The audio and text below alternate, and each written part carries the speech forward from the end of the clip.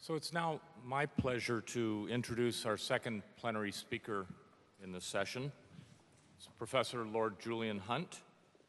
He's the Emeritus Professor of Climate Modeling and Honorary Professor of Mathematics at University College London. Professor Hunt earned a first-class honors degree in mechanical sciences at Trinity College, Cambridge in 1963, and he was awarded a PhD from the same university for his work on aspects of magnetohydrodynamics in 1967.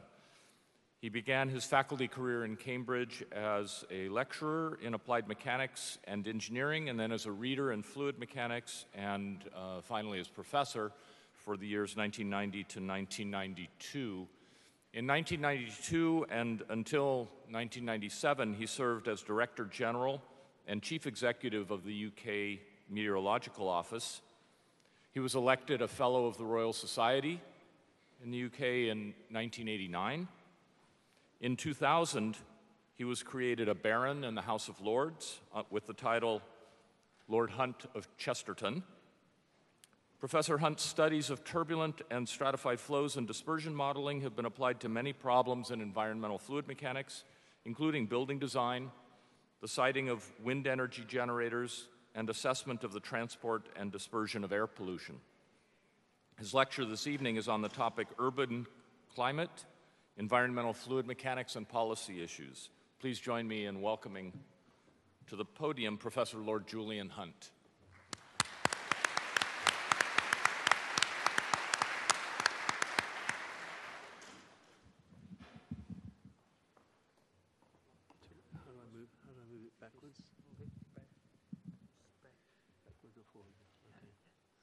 Well, good afternoon. It's a great honor to be invited to this very interesting conference on indoor air. But as the previous speaker has saying, indoor air is strongly connected to outdoor air, and so I shall try to draw the connections. I suppose I might give another aspect to my CV. In the winter of 1952, I'm so old, that I was in London for the London smog. My father worked in the British Civil Service, where we had a little nice open fire every day, where a lady, I'm afraid, came in and cleared the fire and put wood and paper and coal, and that's how all of London was heated. And of course, it was extremely polluting. There was this famous event when for several days, about 4,000 or 5,000 people died. But the British got really, really upset when the cows started dying at the Smithfield agricultural show. As you know, in Britain, animals are generally more important than people. So if the animals were taking it seriously, obviously something had to be done. However, I also want to sort of talk a bit about, how the urban environment is developing, and perhaps a little bit earlier than that, Wordsworth was standing on Westminster Bridge in 1802, looking at London, and described, "The earth has not anything to show more fair. I never felt a calm so deep." So that was rather a marvelous poetic view of London, and I'll show you a slide in a moment. But then I thought, coming up to date, one of the questions is whether urban areas should become more like green garden cities.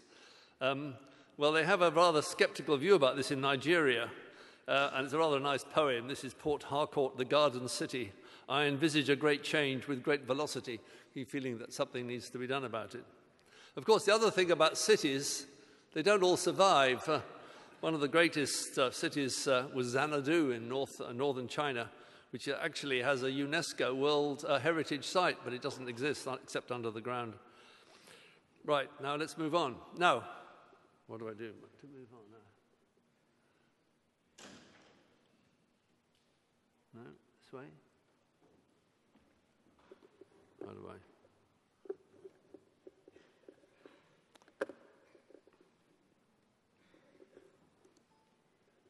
No, do I move this way?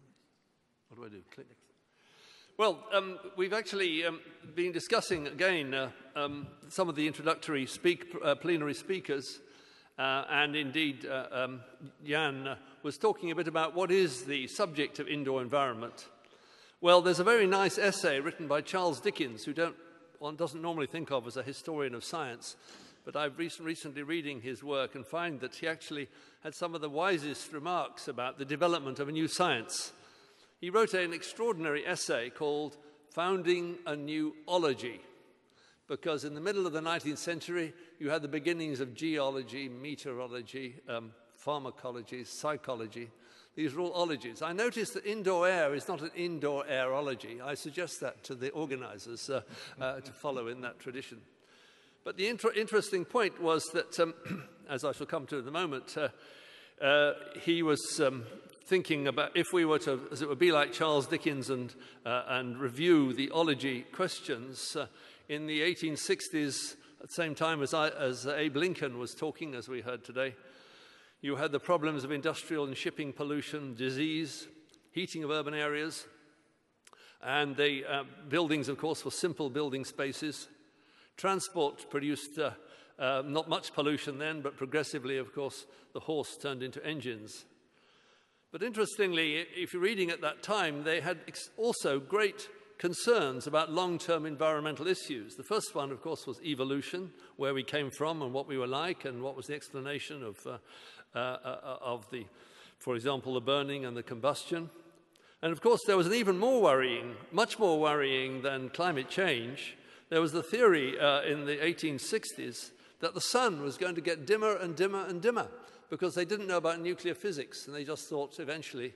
So in Charles Dickens's rather ominous descriptions of this gloomy, dark, polluted city, he thought it's even worse because the sun is going to be losing its power. Fortunately, Kelvin was wrong on that.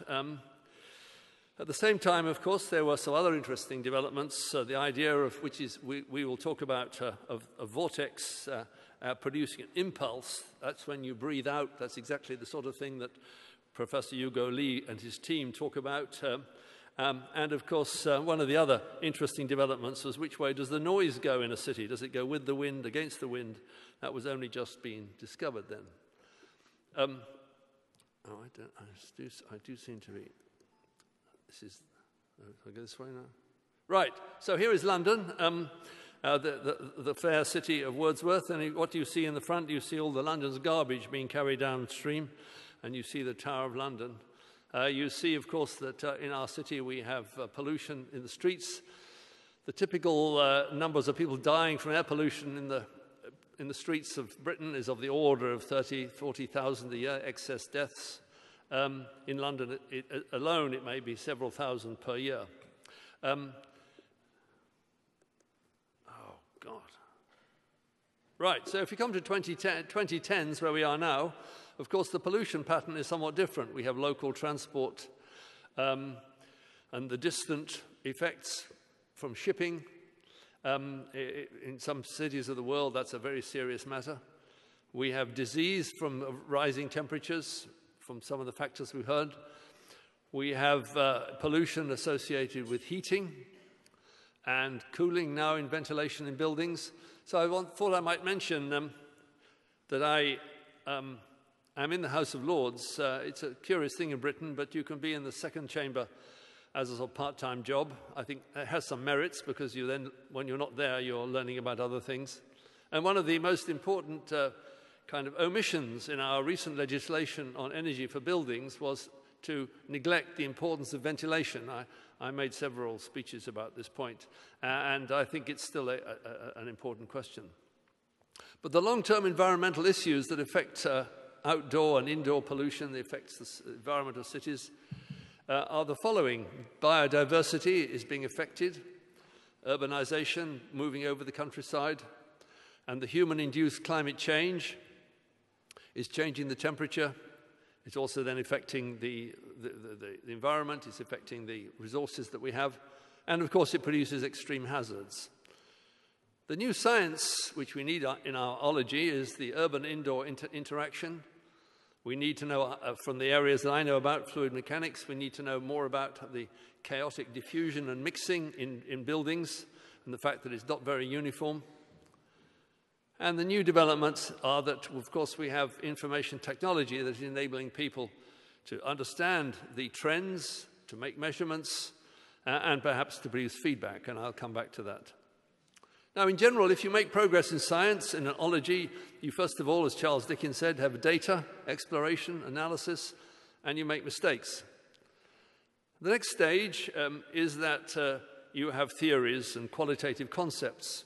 And unless you have qualitative concepts, you haven't really understood your subject.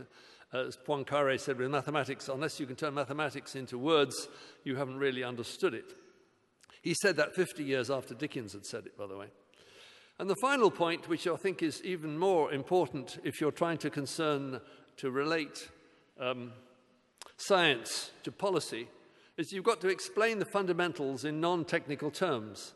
You've got to express them in very general ways, hopefully that the science in one area can be generalized to other disciplines. An example, for example, is the idea of feedback, which is an electrical engineering idea, is now a very broad concept that applies in many areas of science and knowledge. Or chaos is another one, which meets this third criterion of Dickens' idea of progress. Now, cities, of course, have environments that often are polluted, and this is a rather gloomy set of pictures here. But of course, there's a happy picture of Hong Kong and an unhappy picture of Hong Kong that you can see. Sometimes it's clean and sometimes it's polluted. But the most remarkable thing that I've put at the top of this slide is the fact that the sort of significant climate change we expect is on the period of 50 years. These are the changes we're seeing in temperature and extremes. And in old-fashioned countries like the UK and most of Europe and even most of America now, the rate of change of urban areas is on the same time scale. But in China, we're in a completely different world where cities are doubling in population, changing their activities in periods of 10 years. Some from 5 million cities are going from 5 million to 10 million in very short periods.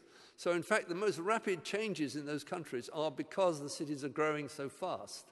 And that has very special features, which I want to discuss.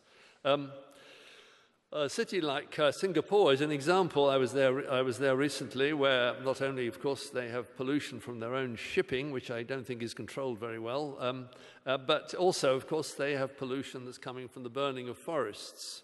And then, of course, they have a city in which many people are living in air conditioning, which leads to the problems that I heard about when I was there. So cities have different properties, different problems, but the real point to take away here is very different timescales. Now, when we consider as sort of physicists or modelers the nature of the urban environment, we have to think of it in terms of an overall urban scale, which I call LU, where you have modified natural phenomena, the weather changes, climate, artificial pollutants, and of course is very much controlled by the inversion layer, which might be down to 500, 400 meters. There was a rather nice European, in Europe, we always compromise. Everybody has to be the same. So there was a European study of what is the height of the inversion layer in large cities in Europe. Well, nobody could agree at all on this, which is the most fundamental question for air pollution. So they said it was 300 meters, plus or minus 300 meters, which was a very good compromise. So that's a sort of what we call Euro harmonization. The fact is that that is an area of science, and China actually has these very tall towers, and the sort of the installations we were hearing in Hong Kong today will be important. The other feature, of course, is that urban environments have very important external interactions. The regional weather is affected downstream of these large urban areas in China up to 500 kilometers away, as research at Hong Kong City University has shown. But on the other hand, the cities being in sandstorm areas produces an extraordinary effect from the outside to the inside. When we go down to smaller scales on the size of a few streets or buildings, we have the neighborhood scale. And one of the points I want to make is that buildings are not simply a building and then the outside. There is this sort of zone. And if you go to Hong Kong and downtown Hong Kong, you'll see this extraordinary zone between the building and the outside. You'll have canopies and people selling their goods inside and outside. You'll see this, of course, in classical cities where you have colonnades and so on. So this is a schematic of the same diagram. It's particularly important to see this. Can I what? Oh, God. It seems very difficult to go backwards. Perhaps this is progress. I think if I press this button, that's right, then I get into trouble. So here is our inversion height in which most of the pollution takes place. And the inversion height can increase or decrease over a city depending upon the wind speed. It's greatly affected, of course, by mountains, as we see here. Sometimes, of course, our cities are affected by the coasts and hills. Now, I just want to make a couple of points about human-induced climate change, which, of course, there's been much in the newspapers. This is a summary, in fact, by the British Met Office of the IPCC document. There's confidence that the world is warming because we can see changes across our climate system, including increasing temperatures, sea level rise, shrinking glaciers, and reducing Arctic sea ice. It's the cause of more than half the observed increase in global average temperature from 1951 to 2010, and a high confidence this has warmed the ocean, raised sea levels, and changed some climate extremes. And there's a very strong link between the total carbon dioxide emissions, which, as other speakers have commented, are very strongly in cities, and global warming. So if you want to think of a carbon budget which should plan your policies for exceeding a given temperature, that's the way to do it. And in order to keep the global warming below 2 degrees, the society will need to keep the total emissions of carbon to below essentially double what we've already done historically, which is a very big challenge. Now, this is a graph just to give you a bit of mathematics as well as the words. What is very interesting, if you look at the probability that the climate, whether in the city or outside the city, is going to have a period in which the atmosphere is the same, either very hot, very cold, very wet, very dry, a so-called blocking period, you'll see that the possibility of having a blocking period of 8 days, 12 days, 16 days obviously decreases. But this dashed line is a very worrying trend, because what this says that by the second half of the century, we'll be having an equal probability of hot periods or cold periods lasting up to 20 days, 24 days. So this dashed line is an indication of this tendency of blocked flows. Our whole civilization depends on the weather changing periodically. If the weather remains fixed for long periods, then oh God. Sorry, then we are in trouble. Now, in fact, there was some interesting confirmation from the US research published last week in Nature. If we now move on to the question of climate change here in Hong Kong, perhaps one of the interesting points here, the statistics, the daily maximum temperature bigger than 35 degrees Celsius, the return period in the year 1900, and remember Hong Kong was making measurements way back in the 19th century, it was 32 years, as it were, for an extreme to return. Now that's 4.5 years. That's an amazing change. And what we had before was an hourly rainfall bigger than 100 millimeters per hour. That's a lot of rain. It wouldn't happen, it wouldn't repeat for 37 years. Now it repeats every 18 years. Now these extreme events and trends vary greatly over climatic zones, e.g. flooding, pollution from deforestation. So it's very important to watch that. I've mentioned regional urban interactions. This is a picture to show cities affect the area outside it and vice versa. If you look at local urban areas, of course, we have buildings and streets in these groups. These affect the airflow around them, and nowadays, as I shall show you, we're beginning to be able to model and, in fact, make interesting predictions. And depending quite sensitively on how your city is planned, and more importantly, how much you control cities. I should give you a little, you might be bored with too much. When I was an academic in Cambridge, I was also a city councillor. I was leader of the Labour Party on Cambridge City Council, sort of thing you used to be able to do. And And one of the things I did was to get people to take measurements in a sort of city area like this. This is the European city in Italy, and found that the air pollution was very high. So we got my city councillors to say, let's block off all the traffic and let's get the students to do a survey to see what result was. Of course, the results were very positive, and there are no more traffic in the centre of Cambridge. So that's the kind of thing you guys should be out there if you're really serious about changing the environment. Well, here's a different sort of environment in India with a chap on a motorbike and a history. So it's not and a hut. So we want to consider these very different sorts of environment, but the neighborhood scale is absolutely crucial to considering the health and temperature and so on.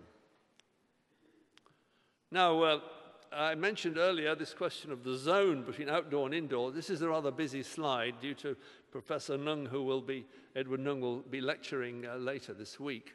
So this is a typical area of Hong Kong where you see this kind of slow merge from inside the building to outside the buildings to underpasses.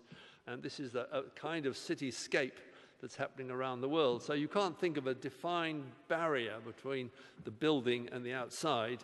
You actually have a zone. Now, these are most of all a classical building like this, where you've definitely got an outside and inside. And I shall come to that in a moment.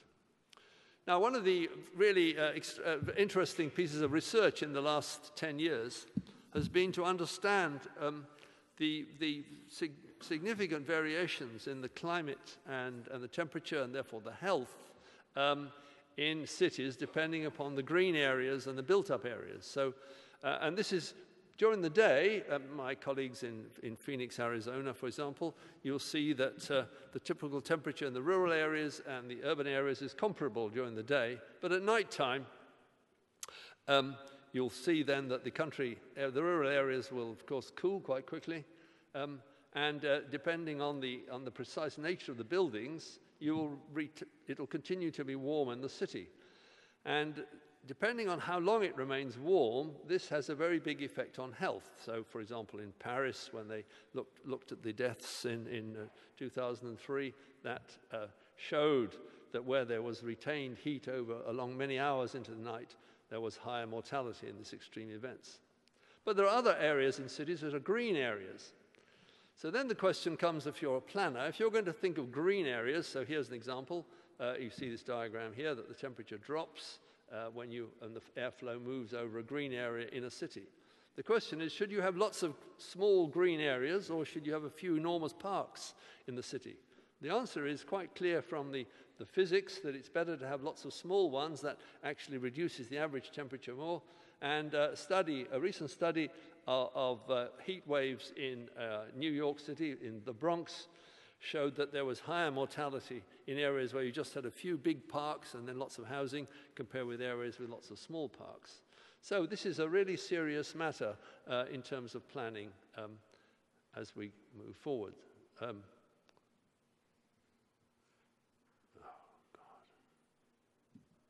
You've got to be very sensitive to you run this machine. So here's London in May in the evening, about 10 o'clock at night, and here's the wind blowing from east to west. So one of the first things that every book on the urban environments keeps talking about this word urban heat island, and that was an idea first of all talked about in London and Paris in 1810, 1820. But actually, the heat from these buildings, as the wind blows, all that heat is advected or carried downwind. So although there are some very hot spots in the middle, by and large, the heat is being carried over the city. So the temperature on average is rising as you cross the city. And you can now see this in data, and this is numerical modeling by using the British Met Office model. But of course, by day, you would be finding very comparable temperatures here and in the city. Oh, God. Now, here we are back in Hong Kong, and one of the important points that Professor Lee and his team have shown is there's very big differences depending upon the nature of the building thermal flow physics. So if you have a building like this, which is a steel and aluminium building like this, at 2 in the afternoon, it gets very hot already, so that's much hotter than a concrete sort of building here, which is heating more slowly. But conversely, at night, this has cooled down, this remains warm. So it's the warmth of these kind of traditional buildings that's what keeps the urban heat island, or the urban heat, going at night. So depending upon how we build our cities, they will have quite a big effect.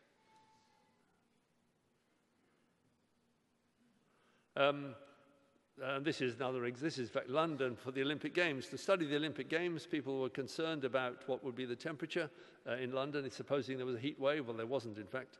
And so you'll see rivers and sports stadia, buildings. And over the 24-hour periods, as I shall show you, that you see quite different patterns. Oh, God. Now, so here is what happens is from 4 o'clock to 12 o'clock at night to 2300. You'll see that some parts of the city are still really quite warm, others are much cooler. Whereas at midday, of course, they will all have pretty well the same temperature. So it means then that if you're thinking about planning of hospitals and housing of different areas, you can now do this on a planned basis. This is a modeling process which is now done daily in London, and it's actually on an app for people to study. In Hong Kong, the measurements using the satellites really are studying this variation of temperature. And again, you can see in the built-up areas over several months, this is quite warm, but there's lots of green areas in between, and Professor Nung may be talking about that later on. And so understanding this variation can really make a big difference to understanding welfare in a city.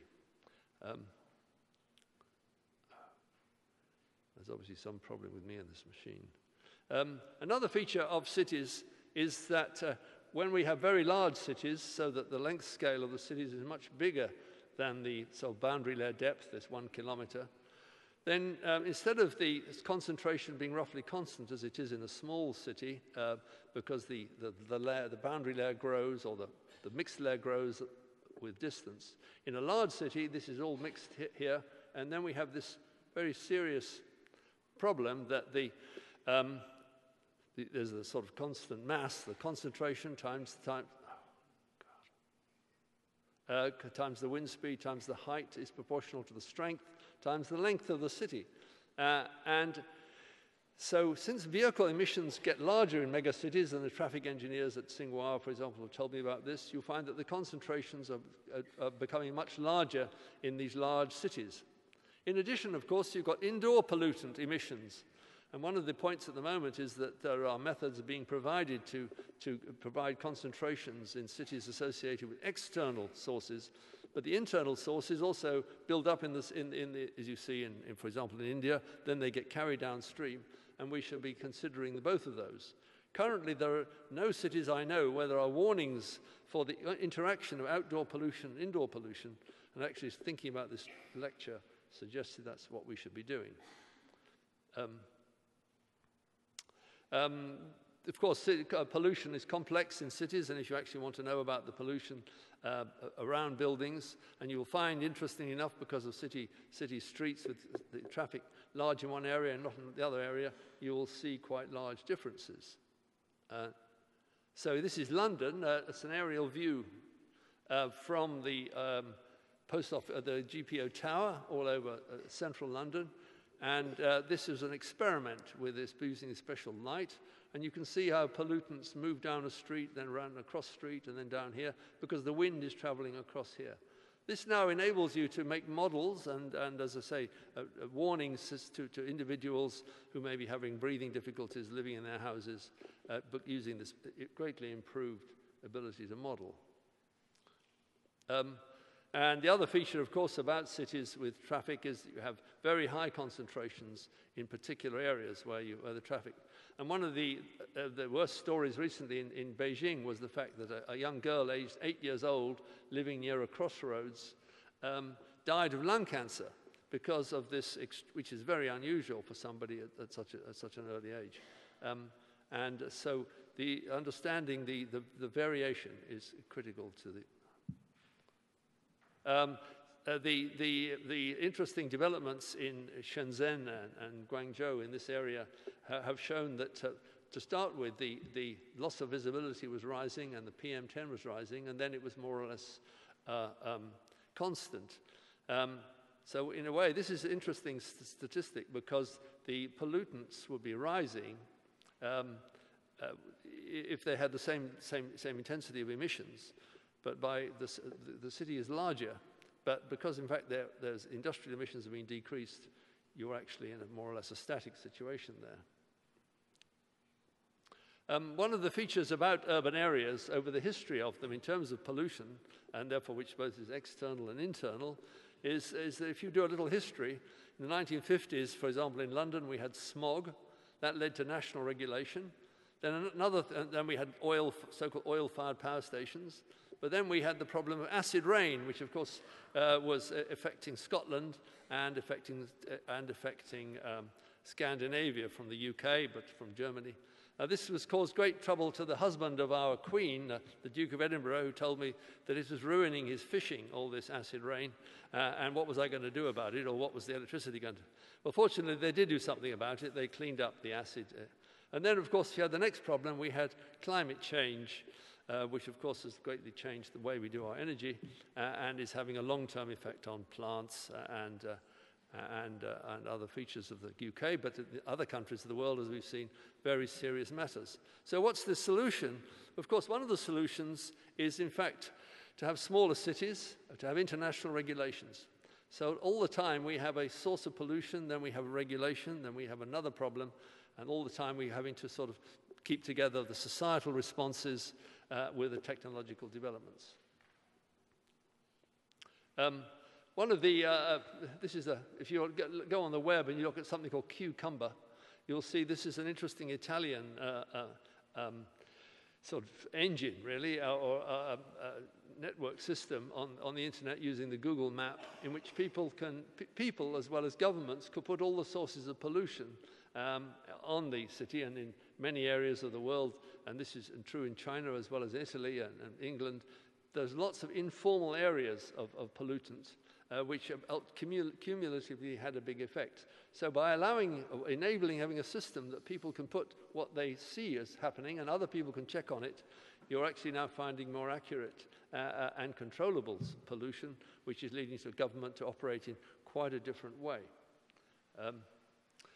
Well, if we compare temperature and pollution in urban areas, basically the message is that as the cities grow, we're having more of this excess temperature at night. We're also having more of this excess pollution. And the policy for urban areas is low total carbon. You have new buildings, less non-fossil energy, less fossil energy, more non-fossil energy. You need to have more recycling. And, of course, you need to have public transport. And one of the other solutions, of course, is to have smaller cities. In other words, if cities are going to produce worse pollution as the LU increases, we need to have smaller. And we need to have garden cities, not, I think, suburban cities. In fact, some of the cities in the United States, which are very large but not very dense, they have actually some of the highest emissions per person because everybody drives 20 miles to buy a loaf of bread, which is not... An example of a garden city, of course, is, as I mentioned to you, Port Harcourt in Nigeria. So having these ecological cities, and China has some examples of those, and that's very interesting. Oh, it drives me mad, this machine. It obviously requires a different sort of... Now, if we just move from outdoors to indoors, the design and topology of outdoor-indoor spaces and urban areas is changing, partly because it's much easier to build much more sophisticated kinds of shapes and sizes. Also, we now can consider the control system. We can consider natural ventilation, engineering ventilation. We can consider, of course, how the weather is changing. So all of those enable the outdoor-indoor relationships to be changed. And as I said, also there's a question of community control, which is important. Now, there, of course, again, Professor Sundell mentioned the importance of fluid mechanics, or CFD. Well, one of the difficulties, of course, is that the processes of airflow within buildings is very chaotic. Recently, we My wife and I were building a small house in France, and we've studied, in some sense, the rather interesting chaotic airflows you have with heating and all the sort of different sources. So it is very complex, and it's not just a question of a bigger computer. Now, this is my two points I just wanted to make. You have the zone between outdoors and indoors, and these zones have many kinds of airflow being forced into them, and also protection.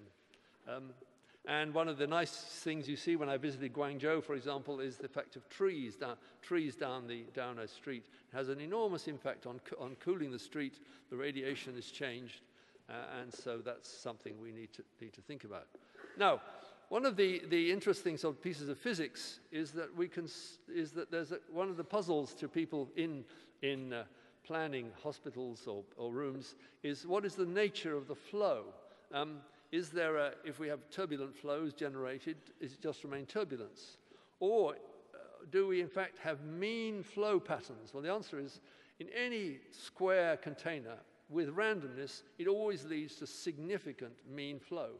Often this is not predictable. If I have a box and I shake it on the top with water, you'll tend to find the flow will go one way in the morning and another way in the afternoon because there's a very subtle balance. And CFD is not very good at doing that, but what CFD can tell you is that if I give it a force in one way and then a force in the other way, then it will tell you what will happen. But the probability of that has to be often done by experiment. So therefore, this is an example of moving from small eddies to larger eddies, as well as the classical process of bigger eddies going to smaller eddies. And the question of upscale and downscale balance is now something that we are beginning to have to think about much more in the turbulence modeling.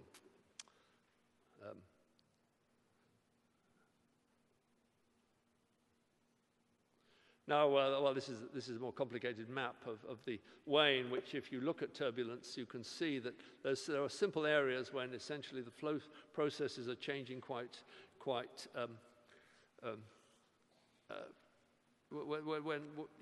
when they're in local adjustment. There, as it was, smaller time scale, smaller length scale. But all the problems that we have of unsteadiness is when you actually is that the eddy sizes are comparable with the size of the container. The turbulence eddies are the same size as the changing conditions, like the atmosphere. And then you find that the modeling either has to be using more complex hybrid modeling or experiment. And defining these areas of uncertainty is actually, for example, in the aircraft industry, something that they are finding new techniques to deal with.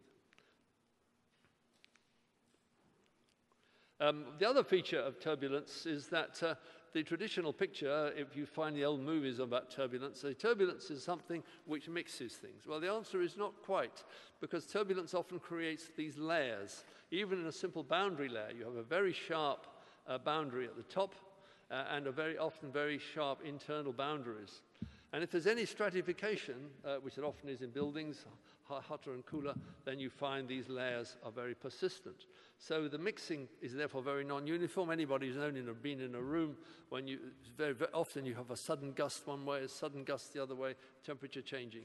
So this is a feature, in fact, of most turbulent flows. There's another question. 10 minutes, please. All right.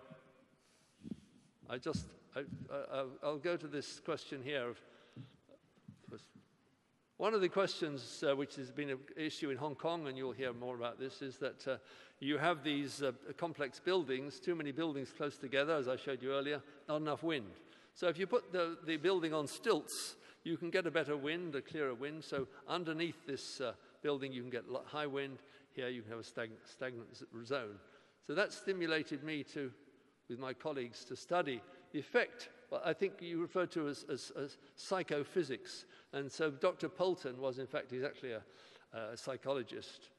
And what we find, of course, in the high latitudes, like the UK or New Zealand, people do not like turbulent winds. But in Hong Kong, they jolly well like the turbulent winds.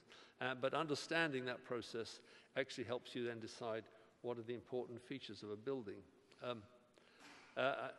So now, finally, I just, in this area of physics, just mention the fact that the traditional idea of convection, it produces extra turbulence, so it would make, for example, swirling flow decrease. If you go home tonight and you do an experiment in your kitchen, you'll find it disagrees with most of the textbooks, namely that, in fact, if you stir some water and then you heat it, you find that the heating keeps the water going round and round and round, whereas all these classical methods say it would decrease faster. So there are situations where we have to consider these processes more carefully.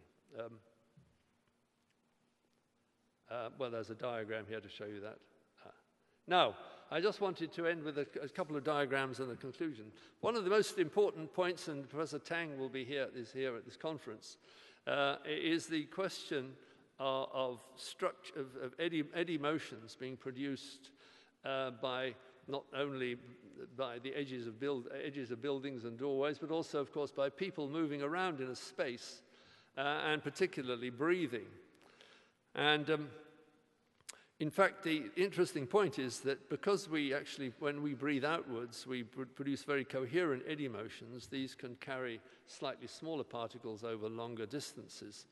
And in fact, there was a rather nasty case, a murder trial. I was an expert witness. But I made the mistake. I explained the results all in one morning. They said, "Thank you, Professor Hunt. We don't need to come back. We understand perfectly." So what you want to do in a trial is, of course, go on and on. Anyway, the result of this was that we explained how these droplets traveled a long way, and I'm glad to say that the innocent man was let off. So I wrote an article with Professor Lee and Tang and Dr. Eames called Murder, Death, and Disease. The question of how particles move, which of course is very important for disease, has got to be related to the eddy structures of the turbulence. And finally, on this question, this is really sort of results, literally, of this year. It's finally published this year. That in fact, in a turbulent flow at very high Reynolds numbers, which we do have in big rooms, in fact, the very small eddies are all clustered. The most intense small eddies are clustered in layers, you can see on the right-hand side here, and the sort of shearing motion across it. So to give you a kind of an image, from a culinary image, you think of this as a spaghetti sandwich. You've got these shear layers, and then you've got these awful vortices inside. But the interesting point, these vortices are very, very intense. They are of the order of the velocity of the large-scale motions. This is really quite a new result.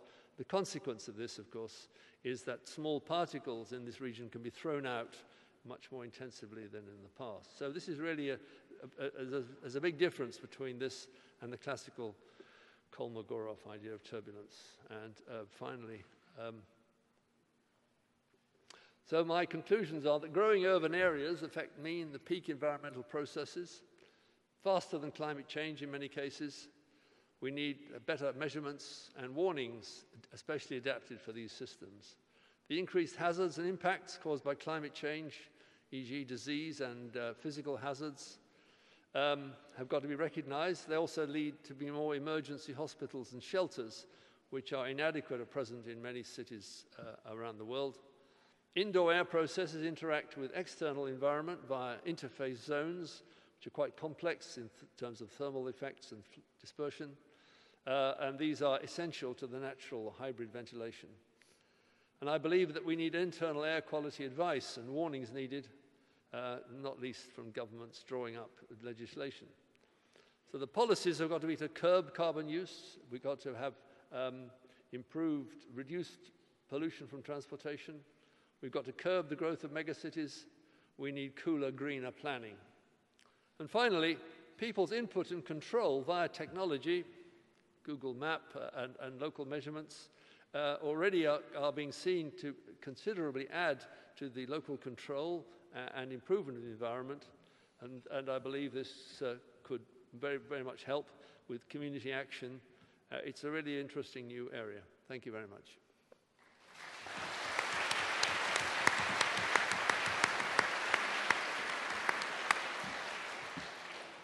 Thank you, Professor Hunt, for sharing this interesting information for us, and particularly calling to our attention the importance of fluid mechanics, which I think is underrepresented in the indoor environmental field, and the special issues of the interface between the indoor and outdoor environment. Particularly we see in Hong Kong, and Hugo identified this issue to me several years ago, the notion of such a densely packed urban environment, the city starts to look like a naturally ventilated building, or a naturally ventilated built environment, let's say, and the natural ventilation of the city itself sets a boundary on what we might ultimately be able to do in terms of living comfortably in a mega city. So we've reached the end of this opening plenary session. Thank you for your attendance. I believe, do we have an MC announcement to close? The opening reception is going to start now. So if you would like to exit the hall from the back doors, and there will be staff assisting you to the venue. Thank you very much. Thank you.